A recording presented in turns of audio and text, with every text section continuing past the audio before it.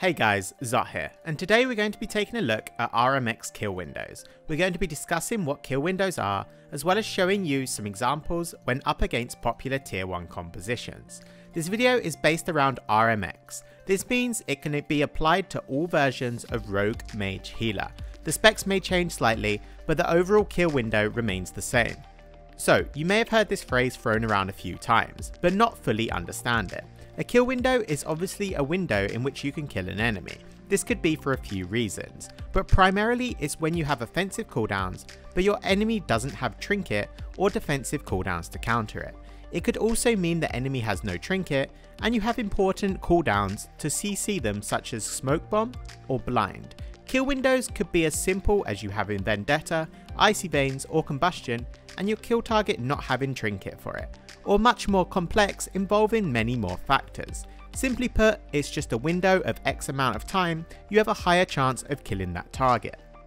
Alright, so as mentioned, this is going to be against popular tier 1 compositions. We're going to be using 3 comps as an example for this video: DH DK Resto Druid, RM Pala, and lastly Windwalker Death Knight Mistweaver.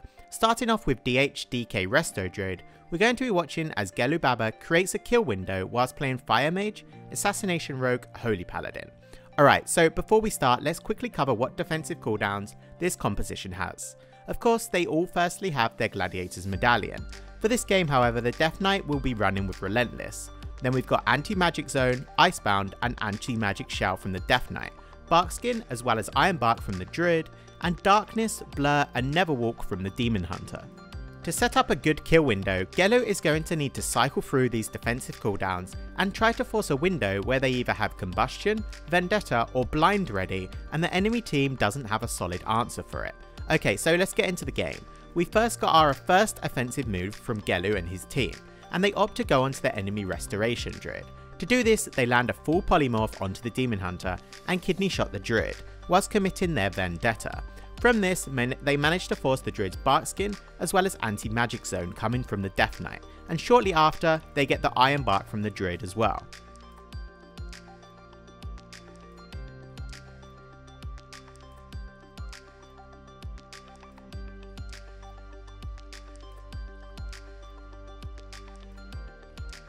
So now, after the opener, let's go back to our defensive cooldown list. Out of Gelu and his team's first kidney shot, they've managed to force the Anti-Magic Zone out of the Death Knight, as well as all of the Druid's personal defensive cooldowns, in the form of Barkskin as well as Iron Bark. The next kidney again goes onto the Druid once more, as they've already forced all of his defensive cooldowns, apart from that Gladiator's Medallion. With Gelubaba popping his Combustion, it's enough to force the Darkness out of the Demon Hunter, with the Druid barely surviving.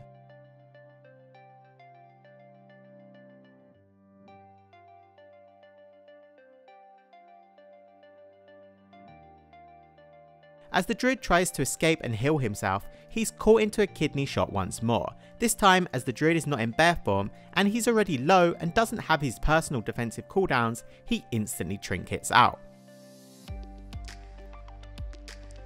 Now they've got to a situation where the Druid has no Gladiator's Medallion and Gelu's Rogue has Vendetta back in 60 seconds, as you can see from the cooldown of Anti-Magic Zone on Gelubaba's Omnibar, as both are a 2-minute cooldown and were both used at the same time.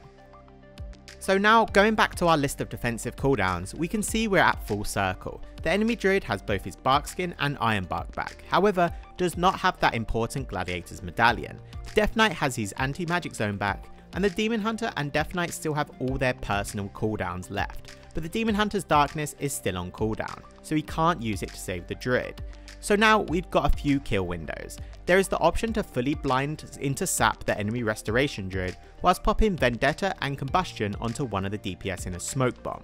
However, both Demon Hunter and Death Knights are extremely hard to take down, and still have all of their personal defensive cooldowns left.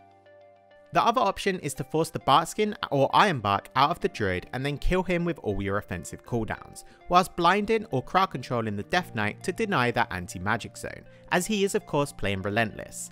Gelu and his team decide to go with the Druid kill window, getting a Hammer of Justice out of form, forcing both his Barkskin as well as Iron Bark from the Druid.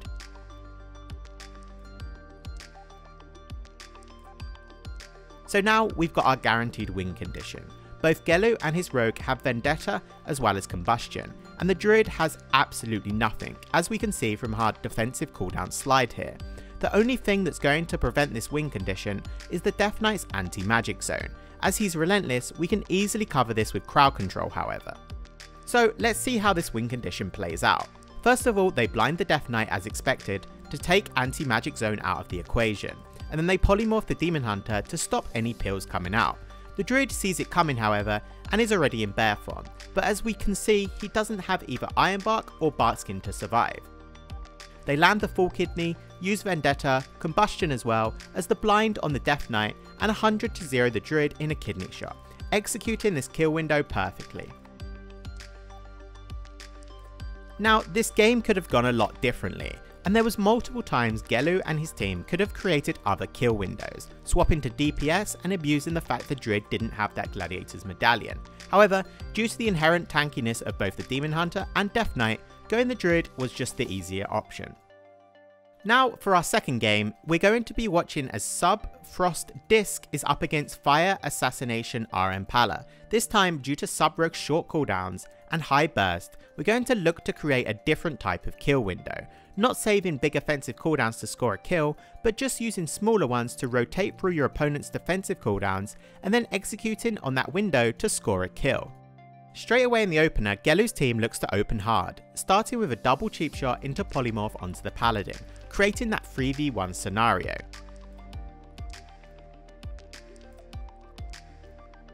This instantly forces the Hand of Sacrifice out of the Holy Paladin.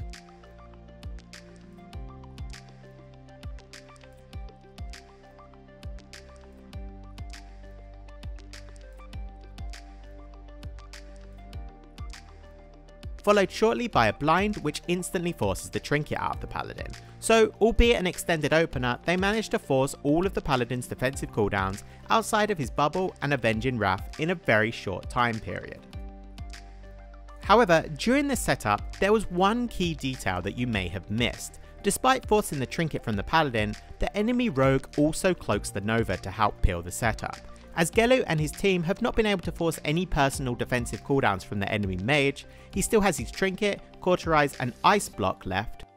With the pressure onto the mage not forcing any personal cooldowns and the enemy paladin opting to commit his own cooldowns to keep him aggressive, they decide to swap it up and capitalize on the enemy rogue wasting that cloak of shadows, going for a smoke bomb forcing the evasion from the rogue as well as his trinket, and also the Avenging Wrath out of the Holy Paladin, which he gets Psychic Screamed on, followed up by a sap. Okay, so thus far in this game, all we've seen is cooldowns forced with crowd control chains, but now we've finally got our first kill window. The enemy paladin has nothing left, he's already used his trinket, Avenging Wrath, bubble and also his Hand of Sacrifice, and the enemy rogue has also used his trinket, Cloak of Shadows as well as evasion. The enemy team has nothing left to survive, and we've got our first kill window. Now with the paladin having nothing left, you could think he might be a viable kill target, although he still has a Blessing of Protection as well as his Divine Protection, meaning he probably wouldn't go down if focused. This means the kill window is going to have to be on the rogue. Now let's see this kill window executed. They begin with a kidney shot onto the paladin, followed up with a Ring of Frost, whilst both DPS are in a cheap shot.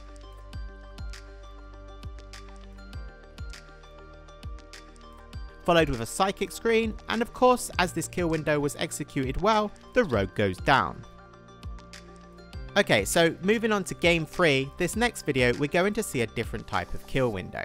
This time is one that creates itself. There is often times where kill windows present themselves, but are often overlooked because you're either too tunneled on the main target or just simply don't notice it. Noticing kill windows arise despite not forcing them yourself is a vital part of improving as a player, and executing it well as RMX can help you push that extra bit of rating. In this next game, we're going to see Assassination Fire RM Pala once more, this time up against the popular cleave known as the Walking Dead, which is Windwalker, Death Knight, played in this game with a Mistweaver. From the get-go, they're looking to go on the Windwalker, whilst crowd controlling the enemy Mistweaver. They start with a sap onto the Mistweaver and kidney shot onto the Windwalker, with a polymorph on the Death Knight.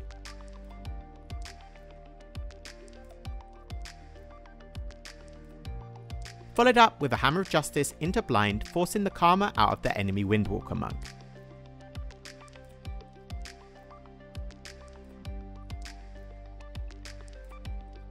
In the next kidney, they force the trinket out of the Windwalker. Despite this, the enemy Mistweaver still has all cooldowns left, so it's not looking too good.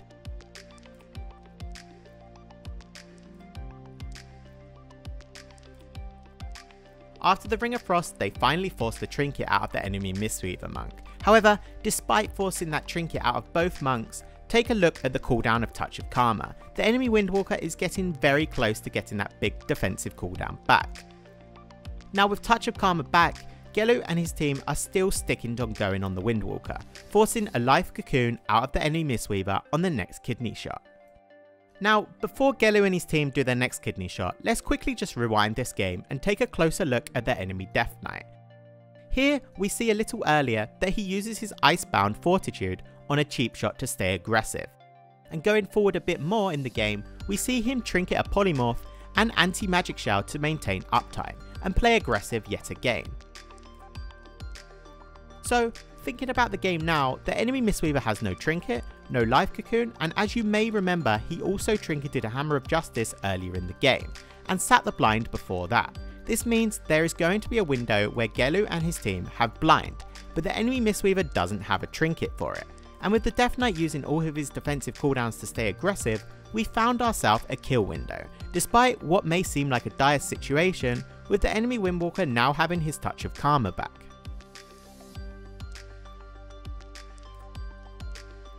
So let's see how this plays out then. They land a full Polymorph onto the Windwalker, Hammer of Justice the Mistweaver, swap the Polymorph and then kidney shot the Death Knight, popping combustion and spamming damage, followed up with a blind after the Polymorph, and down goes the Death Knight.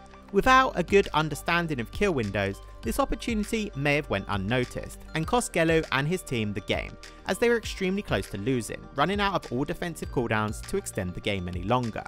Alright guys, hope you enjoyed this video on RMX kill windows, thanks for watching and I'll see you in the next one.